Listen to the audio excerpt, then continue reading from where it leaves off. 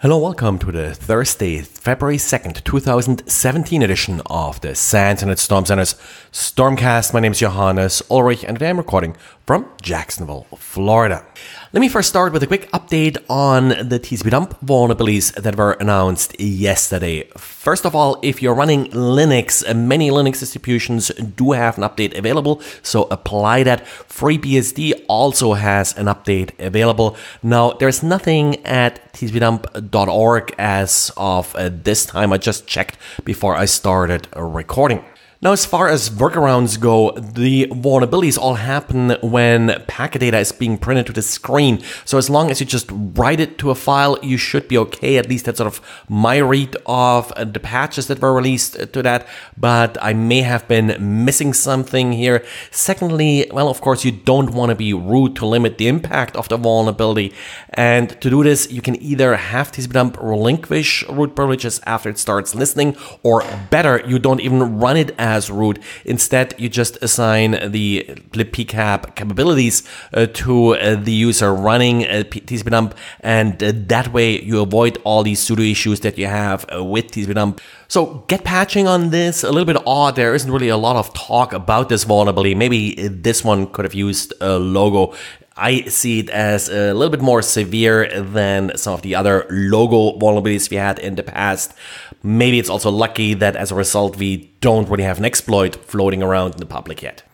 And we got a great diary again from Xavier. Xavier is writing about what he found on a compromised server that was used to hand out malware. Now, he came across this server by analyzing a Word document, actually a very similar Word document as we talked about in a diary a couple days ago. And that server, luckily for Xavier, not so good for the attacker, was configured to allow directory listings. So it was possible for Xavier to download additional files from that server, one of which included a list of all the visitors to the compromised page. That, of course, then allowed Xavier to look into if particular regions or ISPs or such were targeted by this exploit, and also what other emails were being sent from this machine. So pretty nice write-up, and of course always lucky if you come across a system like this. And if you're looking for something to share with friends and family that are not necessarily technical, the latest version of the Ouch newsletter is out from the Securing the Human team. This time they're talking about staying secure on the road. Probably should read it because it talks about how you keep your computing device and such secure while traveling. Cross-site request forging is always one of those vulnerabilities that cause a lot of head scratching and wondering what can you do with it, how do you exactly exploit it, and my usual answer is, well, don't underestimate the creativity of the attacker. The latest example here is a cross-site request forging attack against Redis, the database. Now, Redis doesn't use HTTP, but still, you can actually use cross-site request forging to send Redis commands.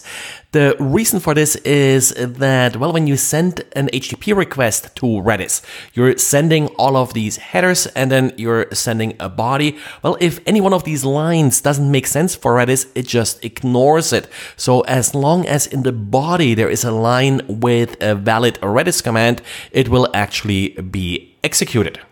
Now, to demonstrate this attack, we now have not just a GitHub project with code that can be used to implement the attack, but also a website that demonstrates the attack. I would be highly careful about visiting that website, what'sinmyredis.com. The link in the show notes just goes to the GitHub project, not the actual exploit site.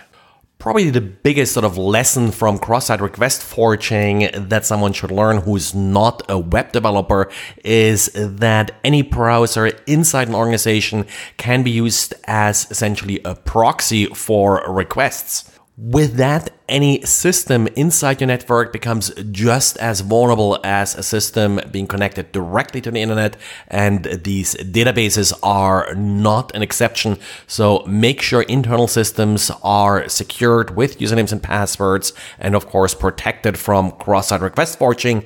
But that last part is really something that your developers have to take care of. And as a user or sysadmin, you may not necessarily have much choice in that matter. Well, and that's it for today. So thanks again for listening and talk to you again tomorrow. Bye.